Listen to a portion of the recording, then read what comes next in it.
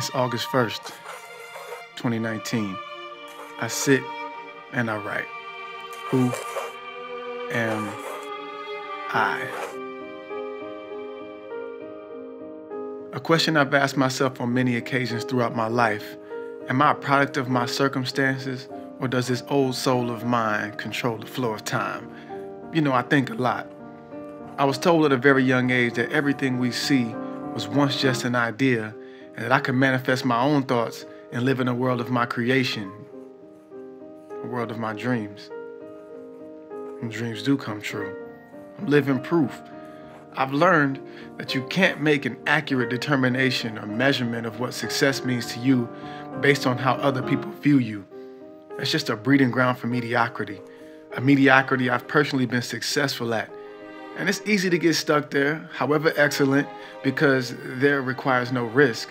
And where there's no risk, there can be no greatness. See, I'm about to embark on a journey, and I'm inviting you to join me. A journey that will cause some to transform their perspective of me and themselves. It will inspire others to chase their dreams. And some people will just be entertained by my idea. All in all, it's gonna happen regardless. Next year, I'll be performing at Carnegie Hall, not in someone else's orchestra, but as a part of my own.